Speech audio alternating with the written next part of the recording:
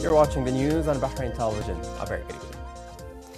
His Majesty King Hamad bin Isa Al Khalifa received at Khair Palace today His Royal Highness the Prime Minister Prince Khalifa bin Salman Al Khalifa. The meeting reviewed local issues and ways of reinforcing the national march to achieve the desired goals and foundations for sustainable development. His Majesty the King confirmed that Bahrain continues with its development process in all fields so as to meet the aspirations of the people towards further progress and prosperity.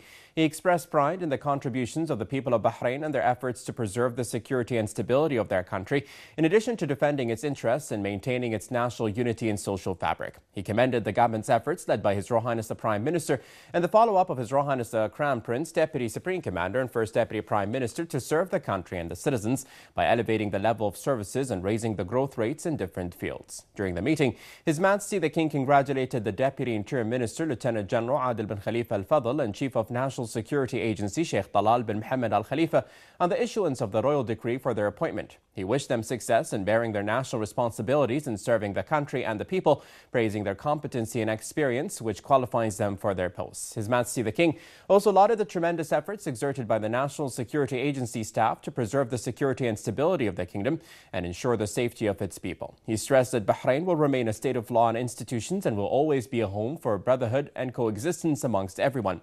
His Royal Highness the Prime Minister, meanwhile, thanked His Majesty the King for his directives and wished the newly appointed Deputy Interior Minister and Chief of National Security Agency success in their positions. For their part, Lieutenant General Al Fadl and Sheikh Talal bin Mohammed expressed thanks and appreciation to His Majesty the King for his royal trust and for the wise directives, pledging to exert all efforts to serve the Kingdom of Bahrain and its people. His Royal Highness the Prime Minister Prince Khalifa bin Salman Al Khalifa received at Ghlabia Palace today a number of senior state officials. His Royal Highness stressed the importance of a firm and patriotic stance towards the kingdom against all attempts aiming to threaten the country's stability and gains. He urged the need for joint national efforts and cooperation to foil all attempts and conspiracies aiming to disrupt Bahrain's unity. He hailed the role of Bahrainis in prioritizing the interests and successfully facing all challenges in their country's path. His Royal Highness the Prime Minister stressed the importance of institutional cooperation in order to enhance the country's economy and achieve further progress. He pointed out that the economic challenges affected by the economic, political and security factors in the region require stronger national efforts in order to overcome these challenges. His Royal Highness then discussed a number of topics of regional and international concern and said that the region's security and stability are targeted, stressing the need for international unity in order to overcome all challenges and combat terrorism.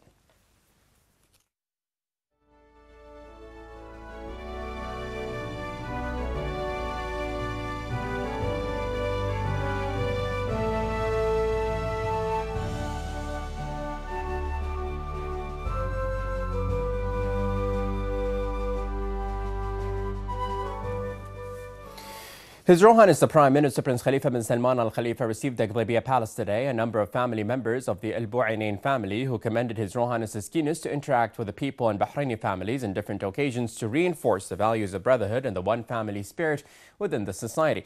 The Prime Minister hailed Bahraini society's cohesion, stressing the role of Bahraini families in consolidating the meaning of national unity. He also noted the outstanding role of Bahraini families and members in national action, including the Bulletins family, which has contributed greatly in both national and social affairs. The audience, for their part, expressed thanks and gratitude to His Royal Highness the Prime Minister for meeting with them and for his keenness to support Bahraini families as they undertake their national responsibility. They also highlighted His Royal Highness's role in the development process of the kingdom.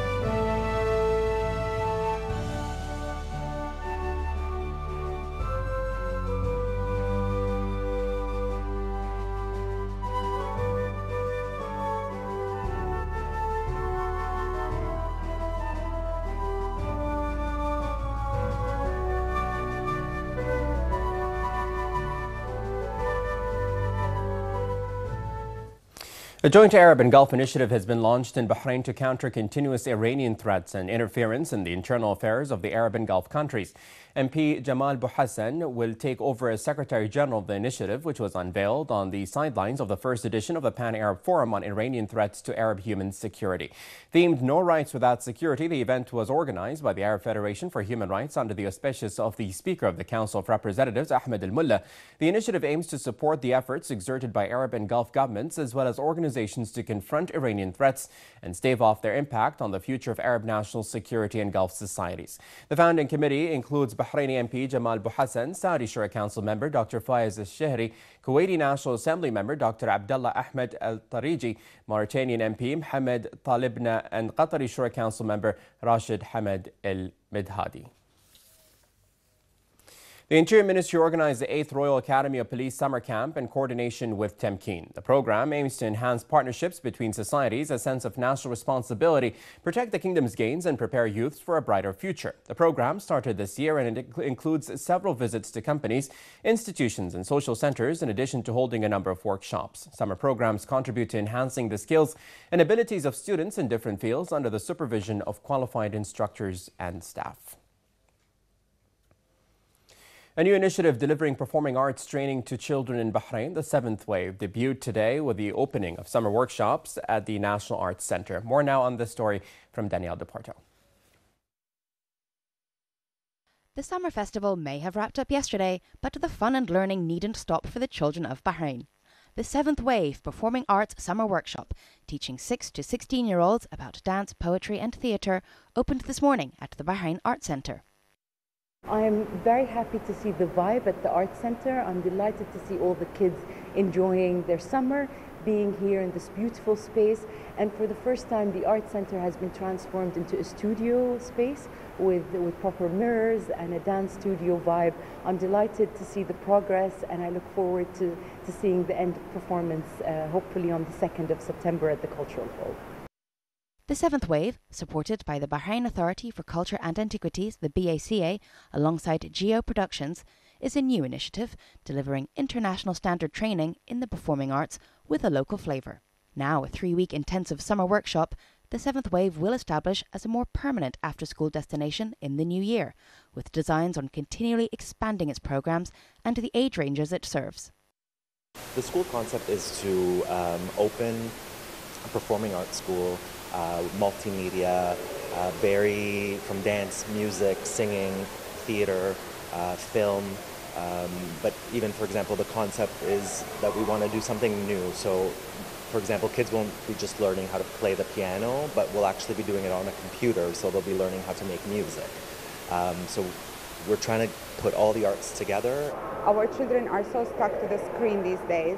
They are so much into modern technology, and we need to incorporate their spirituality and their artistic expression into life. And that's where the idea of the school came. The coverage of the school is going to cover all the 7 arts of painting, theater, dancing, poetry recitation, sculpturing. That's the bigger goal. And of course, with all the artistic events. The 7th Wave is still accepting applications for its summer workshop for children and youths aged 6 to 16. The finale gala on September 2nd, featuring performances from the students and their teachers, will be open to the public. Reporting for Bahrain Television, I'm Danielle DePorto.